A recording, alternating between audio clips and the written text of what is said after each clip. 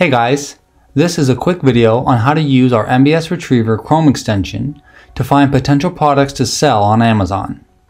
You'll need to download and install the extension from the Google Chrome store first. Once installed, you can go to any Amazon search page and click the Retriever extension icon up here to get it started. The very first time you use the tool, you'll need to log into it just this one time. Enter your email address and press continue.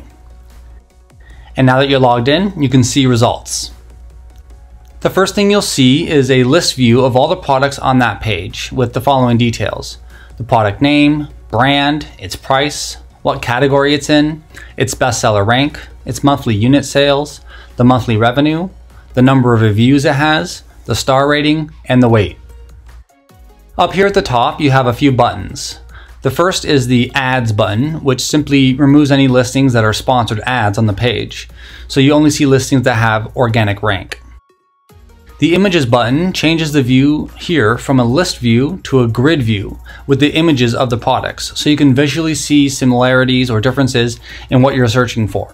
The Filter button gives you the option to narrow down the data from any of these columns with an include, exclude, or min-max filter. And the Averages button displays the averages for monthly sales, average price, rank, and reviews.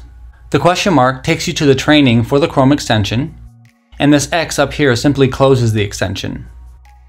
So you can hover over the product name and you'll see an image of the product, its name, and the price. You can also click on the price column here and you'll see a price history graph.